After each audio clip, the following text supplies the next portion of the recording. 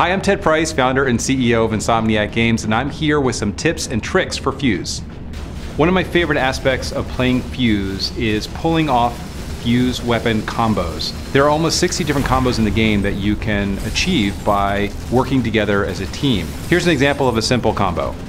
Izzy crystallizes a bunch of enemies. Jacob fires the arc shot into those enemies and triggers a flare burst. This gives both Izzy and Jacob lots of points, but we can take it a step farther. Izzy crystallizes a bunch of enemies with her shatter gun. Naya triggers a chain of black holes which then shatters the crystallized enemies. What this does is create the vaporize bonus for both Izzy and Naya.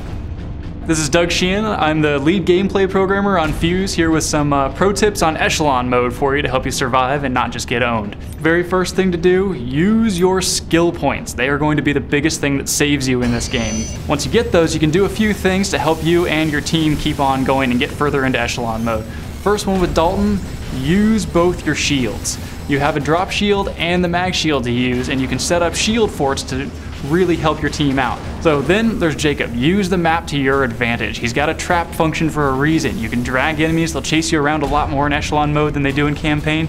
So find choke points, set up those traps, and when you get enemies that come in, pop that explosion and just let all those guys melt. It'll really help you out with taking down groups of guys all at once rather than having to sit there and let them fire at you. I'm Joel Goodsell, lead designer from Insomniac Games. I'm going to talk to you about an innovative feature in Fuse called Leap.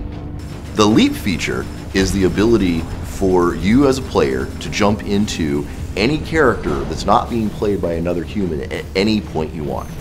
A really useful situation for a Leap is when you're in a really tough fight and you'll find yourself pinned down and surrounded. Well, you can immediately actually leap out of the character that you're in, kind of save your butt a little bit by leaping to another character, find yourself in a slightly more advantageous position. So let's say you're facing a boss.